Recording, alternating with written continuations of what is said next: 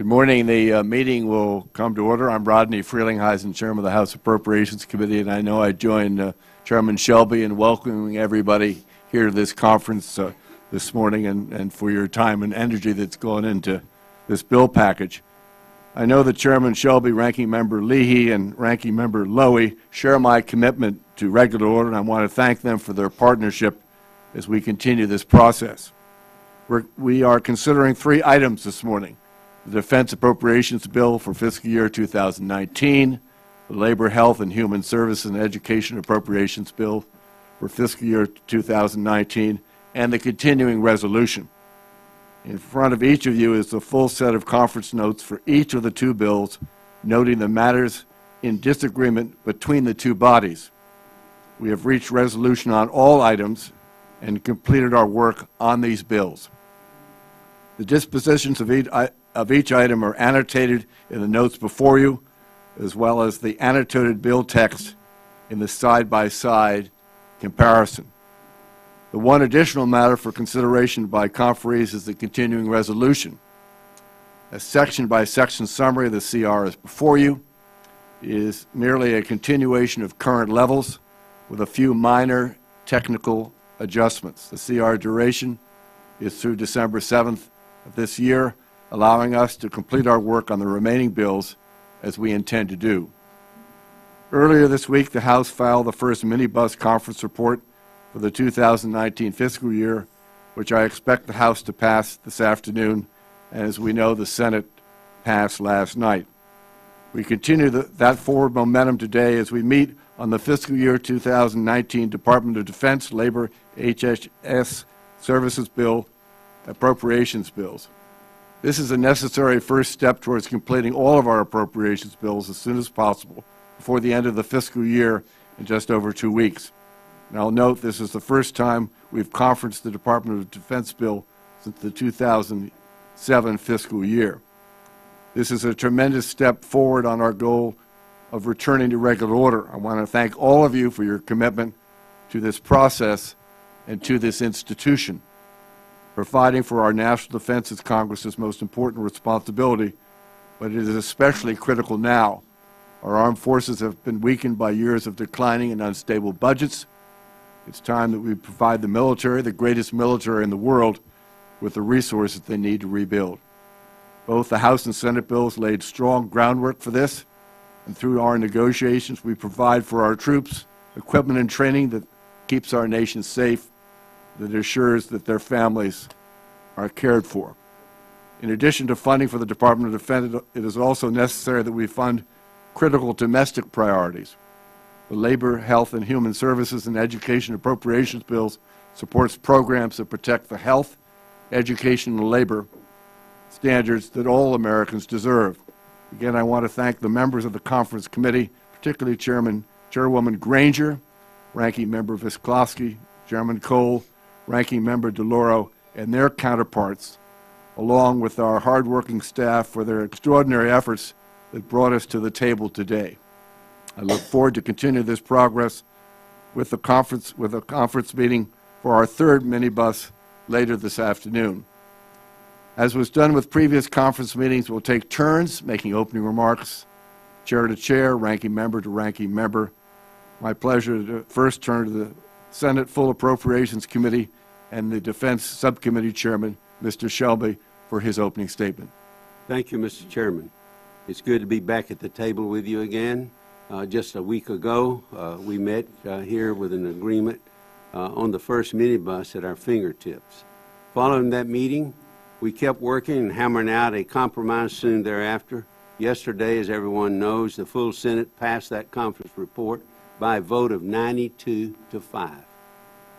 By this afternoon, I expect it will have passed the House, hope so, and be on its way to the President's desk for his signature. Given the dysfunction of the appropriations process in recent years, getting 3 bills signed into law on time would itself mark meaningful progress. But we are poised to do much more. The Defense and Labor HHS bills account for the lion's share of discretionary spending, as just about everybody here knows. Pairing these 2 bills together was the linchpin of our strategy to pass appropriation bills in the Senate. One, the top priority of the Republicans. The other, the top priority of the Democrats. Both important to all Americans. Combining the two provides the opportunity, I believe, for all of us to make progress together. And I'm pleased to say here today that last night we were able to resolve our remaining differences on this package by following the framework that led to success on the first. I want to take a second here again and do some thank yous too. I want to thank Vice Chairman of the Defense Subcommittee, Senator Durbin, and our House counterparts, Chairwoman Granger and Ranking Member Fiscal, for working with us to ensure that our military has the resources it needs to maintain readiness and also to modernize. I also want to take a few seconds to recognize Chairman Blunt and Cole and Ranking Members Murray and Delario for their great work, the Labor HHS Division, in the package. Mr. Chairman, Senator Leahy, Congressman Loy, we're making real progress here, but we've got to keep going. If we continue to set aside the things that divide us and focus on what we can do together, I think we're going to continue to get across the finish line. Thank you. Thank you, Chairman Shelby. It's my pleasure to recognize the ranking member of the full committee, Ms. Lowy, for any remarks or statement she may wish to make. Ms. Lowy. Thank you, Mr. Chairman. The Defense and Labor HHS education bills include some of Congress's most important constitutional responsibilities, and I'm pleased that we have made so much progress on these bills. The conference agreement will provide ample resources for our armed services, robust funding for life-saving medical research at the National Institutes of Health, and support for vital health care initiatives like Title X family planning and teen pregnancy prevention. I'm also proud that we have removed all of the unnecessary and deeply partisan riders. While it is regrettable that a continuing resolution is necessary, I'm pleased that we will have conference agreements on these two important bills. We will also have a conference meeting later today on 4 additional bills, and I have high hopes for their completion as well. I thank our members and our staff for their hard work to get us to this point. Thank you, Mr. Chairman. Thank you, Ms. Lowy. My pleasure to recognize the Senate Appropriations Vice Chair, Senator Leahy, for any remarks or statement. Well, thank you, Mr. Chairman, and feels like old times to actually be back here doing conferences. I'm glad to be here at the second Appropriations Conference of the fiscal year. The 2 bills before us, the Defense Appropriations Bill, the Labor HHS and Education Bill, are the product of months of hard work and bipartisan cooperation. I'm glad we've been able to work out differences between the 2 bodies. You know, not only does a lot for the security of our country, but also national defense security, but also the future of our country. They demonstrate the importance of the bipartisan budget agreement reached earlier this year. They've kept out riders that in some cases Republicans might want, other cases Democrats might want, but instead kept those out and kept to the appropriations bills. And the priorities outlined remained a real policy to improve the lives of Americans. Take the Labor HHS education bill. New investments, healthcare and education. Increased funding for the National Institutes of Health. We invest in working families, improving access to child care, promoting college affordability. And instead of just talking about the opioid epidemic, we actually put money in there. The defense bill provides critical resources to support our men and women in uniform and their families. Now, we did our job. We focused on the task at hand. Not everything that Chairman Shelby might want, not everything I might want are in here. But those of us who have actually, in our experience in this or other committees, have known if you get most of what you want, it's better than getting nothing of what you want. So Chairman Shelby made a commitment to a bipartisan process. He's kept his word. He knows I've kept mine, so I appreciate that. I also thank Senators Blunt and Murray and Durbin, because if they hadn't worked so hard, it wouldn't have happened. And the House chairs and ranking members, Representative Granger, Fiscal, Representatives Cole and DeLauro. We also have in here a continuing resolution through December, early December. It keeps the government open while we complete negotiations on the remaining bills. We set a track record of such negotiations. So I hope we can get this done soon. I think plan, Mr. Chairman, is to get this finished. We vote on it next week in the Senate. I'd like to get on the President's desk as soon as possible. Thank you. Thank you, Senator. It's my pleasure to recognize the House Defense Subcommittee Chair, Ms. Granger, for her remarks. Thank you, Chairman Frelinghuysen. I'm proud to present the Fiscal Year 2019 Defense Appropriation Agreement to the Conference Committee. Secretary Mattis, General Dunford, and the rest of the Joint Chiefs have asked Congress to provide them with sufficient, stable, and timely funding. This agreement gives them what they asked for, including that last and most critical part of timely funding. Fiscal year 2009 was the last year that DOD did not have to operate under a continuing resolution. We can all be proud to say that the cycle of continuing resolution stops here, and it stops today. This agreement provides critically needed funding for readiness, equipment, and research, which allows Secretary Mattis and the chiefs to continue to rebuild our military and meet the diverse threats to our national security. It reflects the priorities of our military and the priorities and concerns of our colleagues in both the House and the Senate. This is a bicameral and bipartisan product. I want to thank my partner, Pete Visklosky. I couldn't do it with a better partner, and Senator Shelby and Durbin for their dedication to work with the House and advance this important legislation. This is the last defense conference for my friend and full committee chairman, Rodney Frelinghuysen. Without your leadership, we would not be here today presenting this package. Rodney, you've been a tireless advocate for our military, and the subcommittee will miss you tremendously. I also want to commend Senator Shelby and Senator Leahy for their leadership and success in returning the Senate to regular order on appropriation bills. Further, I want to thank all of the members of our Defense Subcommittee for their hard work and invaluable contributions to this bill. And finally, I want to thank the staff for all their long hours of effort to bring this agreement together. I urge adoption of this agreement, and I yield back. And thank you, Ms. Granger. My pleasure to recognize Mr. Visklosky, the House Defense Subcommittee Ranking Member, for any remarks he may wish to make. Thank you very much, Mr. Chairman. I simply want to profoundly thank yourself, Chairman Shelby, the ranking members, Ms. Lowy and Senator Leahy, as well as my Chairwoman Granger, Senator Durbin, for bringing us together today.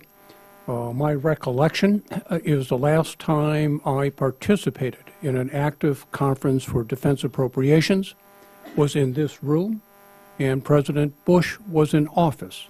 What I find most heartening in today's meeting is the commitment, I believe, the chairman, Mr. Frelinghuysen, and Senator Shelby have, as well as their partners, their ranking members, to make sure this is not an anomaly, and this is the first step to permanency in this process.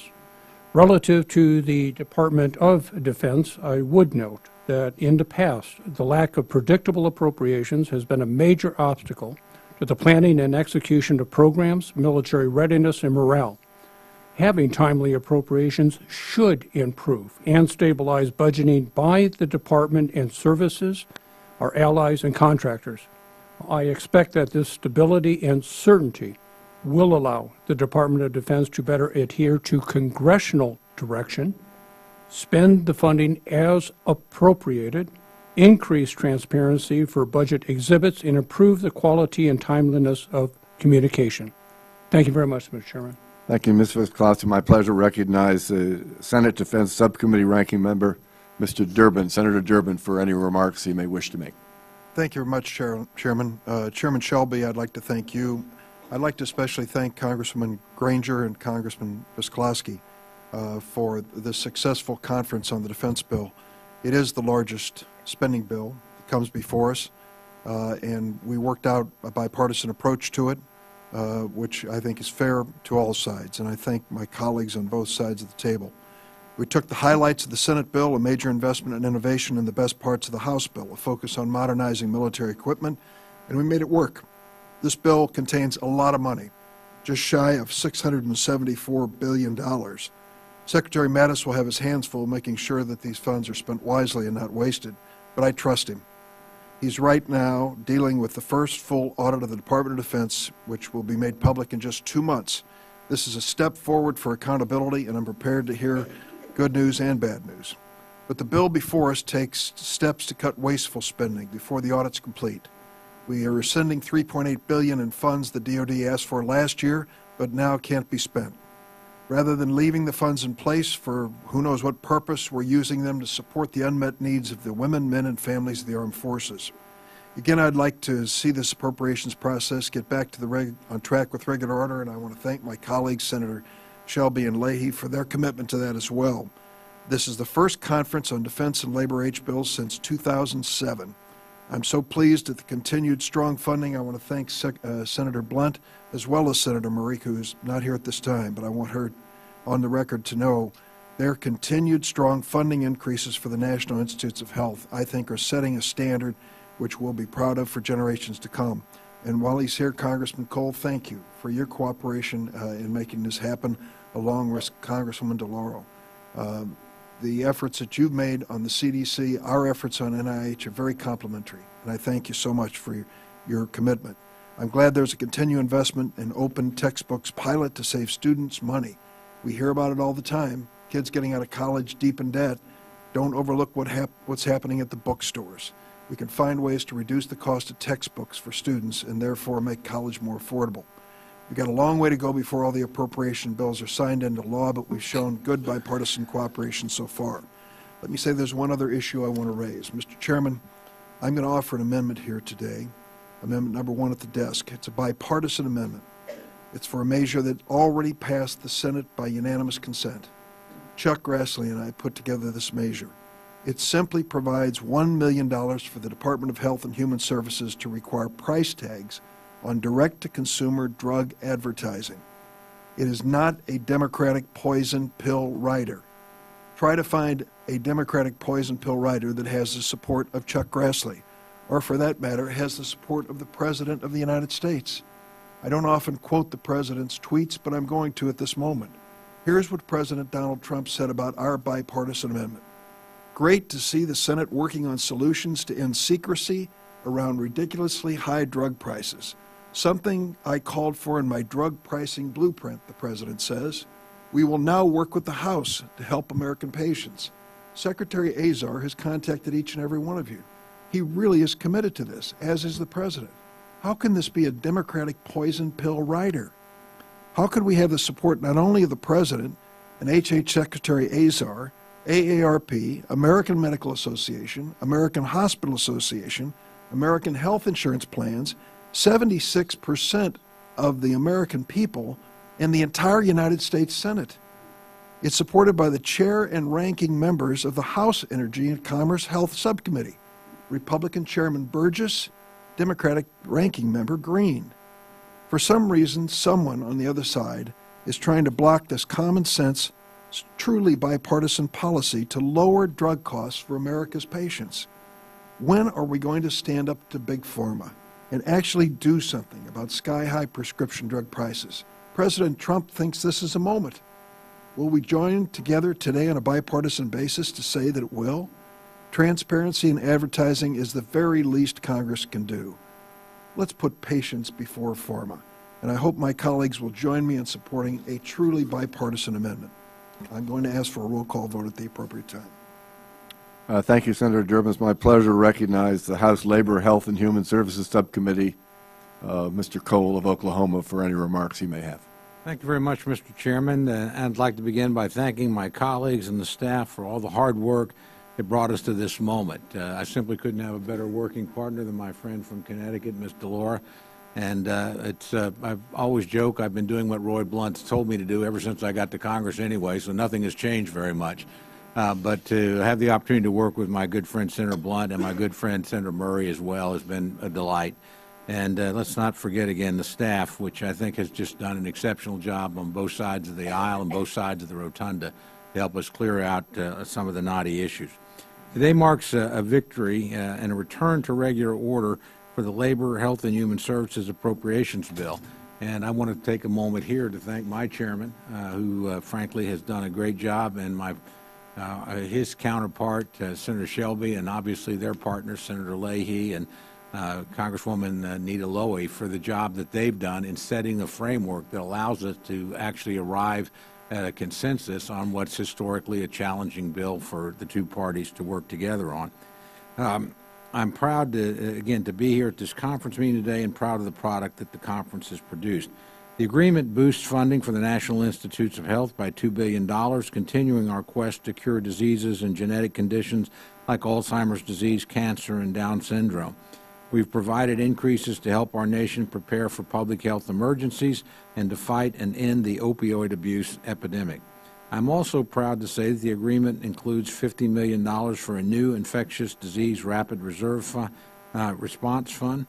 This fund will not only save Americans money, it will save lives. By banking resources now that can only be used in the event of a future infectious disease public health emergency, will provide the Secretary of Health and Human Services with immediate access to funds to respond to new outbreaks without waiting months for Congress to pass a costly supplemental bill. The conference agreement also includes increased funding for education and training programs, including a $70 million increase for career and technical education and a $60 million increase for TRIO and Gear Up programs to help more students obtain solid workplace skills in the career of their choosing. We have increased programs to help people with disabilities live independently and to help fund early intervention and education services for children with disabilities. We've increased funding for school safety and mental health programs and increased funding for graduate and medical education to help train more primary health providers in areas our country needs them most. This is a good agreement. I want to thank my colleagues on both sides of the aisle for their diligence in bringing it to the finish line on time for the first time in 22 years, and I look forward to the floor passage in both bodies and the President's signature. With that, Mr. Chairman, I yield back. Thank you, Mr. Cole. My pleasure to recognize the Senate Labor HHS Subcommittee Chairman, Senator Blunt, for any remarks or statement he may wish to make. Well, thank you, Mr. Chairman. I think the first conference committee I was in the Congress was about 22 years ago, and you were in the room. And I'm glad you're in the room again. Thanks for your leadership on this committee and all the service you've provided to the Congress. Grateful to you and Congresswoman Lowy, along with our chairman and ranking member over here, for really the extraordinary work you all have done to get us to this point. Certainly, Tom Cole and I have enjoyed working together on this with Rosa DeLaura and with Patty Murray. This is, as Chairman Cole said, this will be the first time in 22 years this bill would be signed into law before September the 30th. And I'll knock on wood one more time, as I have every time I've suggested we're about to get things done here. We're so out of practice and so grateful to see this happen. When we took this bill to the Senate floor, when the Chairman Shelby decided we'd put these two bills together, it was the first time that the Labor H bill had been on the Senate floor in 11 years. So the first time in 11 years, every senator had a chance to debate this bill. Our subcommittee received 6,164 requests from senators as to what should be in this bill, and we had 31 amendments negotiated on the floor that would have been part of a manager's package that I was glad to see come together. You know, this does the things that Chairman Cole says it does. We fight the opioid epidemic. We expand medical research, promote college affordability and completion, and we strengthen America's workforce. This bill goes a long way toward moving in the right direction again on NIH research, widely supported by members on both sides of the Congress and on both sides of the aisle on the Senate side.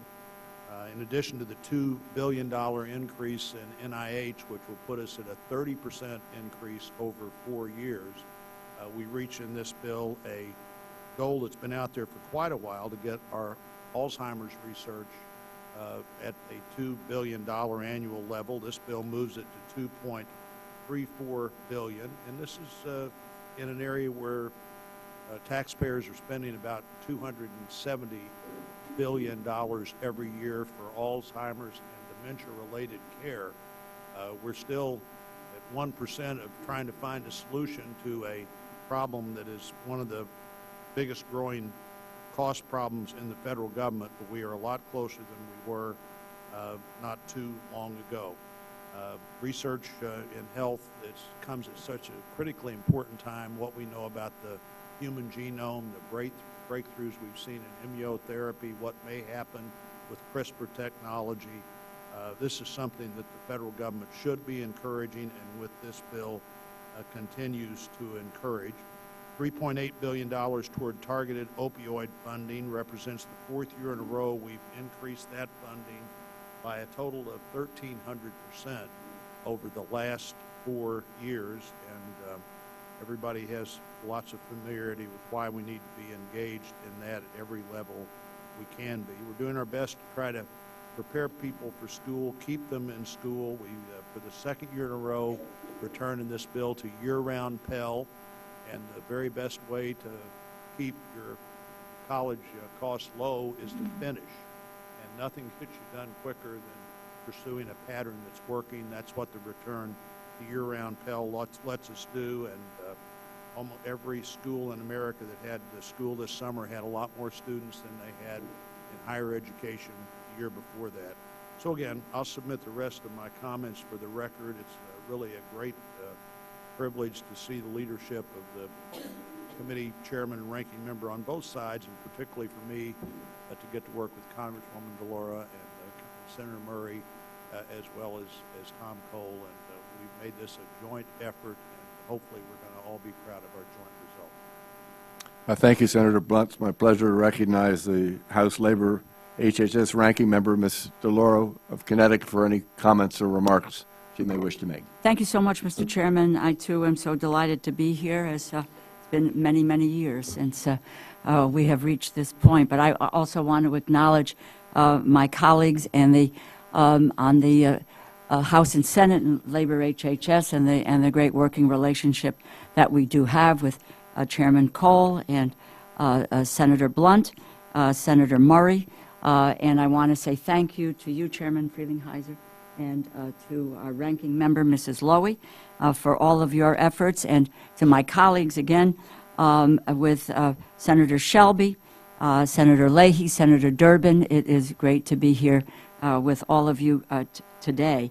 At this point, I think this is an important step, a very, very important step to get the 2019 bill completed. And I, too, would like to name some of the critical increases, which I think are appropriate. And they include an increase of $2 billion for NIH research, an increase of $200 million for Head Start, including $50 million for Early Head Start, an increase of $50 million for the Child Care and Development Block Grant, an increase for after-school programs and the Maximum Pell Grant, and increases across the Center for Disease Control and Prevention and the Health Resources and Services Administration, with particular focus on addressing the health threats to pregnant women and to babies. I'm very pleased to say that the bill eliminates 2 long-standing prohibitions on using education funding for transportation to address increasingly racially segregated schools. And meanwhile, this bill takes action against the president's manufactured crisis at the border. The family separation crisis is child abuse, and according to reports, more than 400 children are still in custody at HHS. Many parents may have been deported. They may never be reunited. But this bill maintains the bipartisan amendments that House Democrats introduced to condemn this policy, to demand a reunification plan, and ensure the administration upholds the highest standards of care and privacy. We will continue to pursue the cost estimates as well as the costs related to unaccompanied children and reunification. And we will also continue to look at and concern ourselves with and be vigilant as to where the dollars are coming from and from what programs these dollars are coming from. All of that said, I am disappointed that we could not reach an agreement on guns for teachers and not arming teachers, which was not a rider. We missed an opportunity, in my view, to say once and for all that ESSA's authors never intended for federal dollars to arm teachers, which, as I understand it, is current law. So we will continue to raise the issue until the Department of Education and Secretary DeVos uphold what was the will of the Congress. Finally, I'm delighted that the bill is free from harmful riders, does not overturn the Flores settlement or sabotage the Affordable Health Care Act or undermine women's health funding. Not a perfect bill, but I congratulate my colleagues on reaching a bipartisan compromise. The President will have to sign it into law, or shut down the government since it contains the continuing resolution. I support this bill, and I look forward to seeing it enacted on time. Mr. Chairman, I yield back. Okay, thank you, Ms. DeLauro. Does any member seek recognition? Senator Durbin has indicated his desire to, and you're so recognized. I would like to call my amendment. Okay. Members offered his amendment. Is there any? What? We don't have a copy of the amendment, so.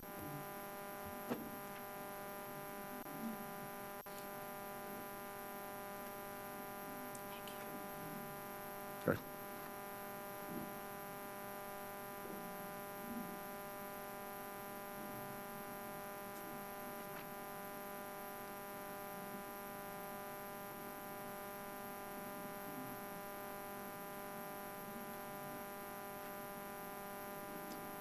Because everybody has a copy.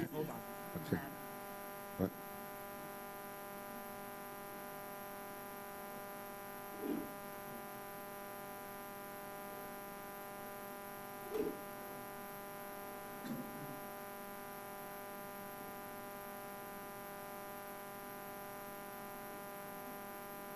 Is there any?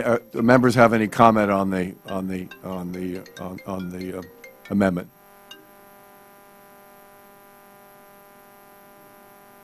Mr. Chairman, Chairman Shelby. is it in order now for Senator Durbin to be recognized? Yes. I thank Chairman Shelby. I've made my speech. I don't need to make it again. I offer the amendment. Any further comments? Yes, Mr. Aderholt. Yes. I think somebody's trying to get me, and I don't want them, though. Y'all all understand. It might have to do with something here. I understand this is an issue that Senator Durbin's really involved in, he's passionate about, and it makes some sense. But we've negotiated an agreement on this package. The Senator's amendment wasn't included in the package because to many of our friends across the table here, it was controversial. It was a poison pill.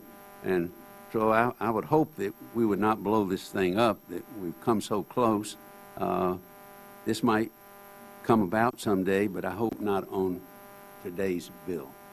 I'd hope to vote no on this. Senator Leahy? Senator Leahy is recognized. Well, thank you, Mr. Chairman. The amendment is an excellent amendment. The fact that Senator Durbin and Senator Grassley joined together on this, passed the U.S. Senate unanimously, speaks to how well worthwhile it is. People ought to know how much drugs that are being advertised are going to cost. And in a normal authorization bill, I would eagerly and strongly support it, as I did on the floor. But it is, I have to join with Senator Shelby that we have kept to our agreement. Senator Shelby's had to give up some things that he wanted in this bill, just as I've had to give up some things I wanted. One of the things I would have very much wanted would be from our Democratic leader, Senator Durbin. And I know that Chairman Grassley, Chairman of the Judiciary Committee, wanted it. But it did not make it through the negotiation agreement, so I will not support it. Any further comments? Is the Senate prepared to vote on its? Mr. Chairman, we are prepared to vote, I'm sure, but let me say I've worked with Senator Durbin on so many issues on this bill, and in fact, I understand why he wants to offer this amendment. I accepted this amendment as part of the manager's amendment on the floor, and we argued that it should be in the bill, but our friends in the House felt differently on this topic. It's the first time in 22 years this bill has gotten to this point this quickly. There's a lot in the bill. I will be voting no, but with the same reluctance that the chairman and Senator Leahy shared on this. Senator Durbin. Mr. Chairman, let me say I think this is a critically important bill. An amendment, $1 million by federal standards is usually what falls off the edge of the table and nobody notices. But in this case, it was more than that. It's the reason why President Trump and Secretary Azar support it. They want the Food and Drug Administration to take a step forward. The average American sees 9 drug ads a day on television, 9 every single day. The single most heavily advertised drug in America today is Humira. Humira was designed for rheumatoid arthritis. It's now being advertised for psoriasis, the little red patch on my elbow. How much does Humira cost? $5,500 a month. $5,500 a month. Despite all the disclosures on the Humira ad about every imaginable bad effect that might occur if you use this drug, they never mention the price. Many consumers never know the price. Their insurance companies do, and ultimately they're reflected in the premiums Americans are paying. It isn't until you get to the cash register sometimes that people finally figure out how much this cost. How much is this Xarelto blood thinner? Oh, it turns out it's $500 a month, and there are much cheaper versions that can do the same thing. So you ask the health insurance companies across America today, what's the #1 driver of increased health insurance premiums? The cost of prescription drugs. The cost of prescription drugs, the #1 driver. Blue Cross Blue Shield in Illinois tells me they spend more money on prescription drugs each year than they spend on inpatient hospital care. Think about that for a second. All I'm asking is for transparency. Chuck Grassley is not a big government man, you know that, but he joined me because he believes transparency is the only fair thing we can give to the American consumers. That's what this is all about. And we ended up with a unanimous consent coming out of the Senate.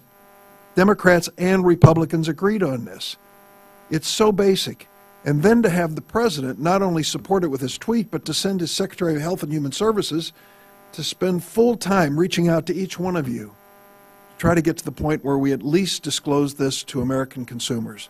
I could never be in this position today were it not for my colleagues sitting at this table. Each one of them is truly, beyond a colleague, a dear friend, and each one has done something that I've been proud to be associated with in the bills that are before us here. Senator Blunt, my friend from Missouri, for 4 straight years, more than 5% real growth in the National Institutes of Health, thanks to the cooperation of the House members.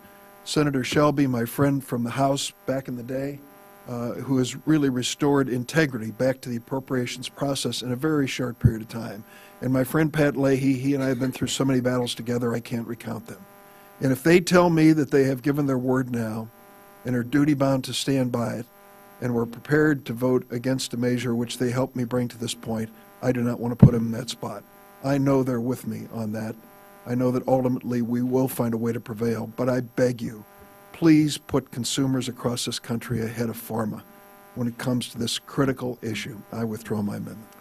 Thank you, Senator. Before we wrap up, Chairman Shelby or Ranking Member Lowy or Vice Chairman Leahy, any closing remarks, or can we shut it down? I think we've come a long way, Mr. Chairman, and I'd like to finish the job, and I know you would too. Okay. Hearing none, we appreciate everyone being here today to complete our work on these matters.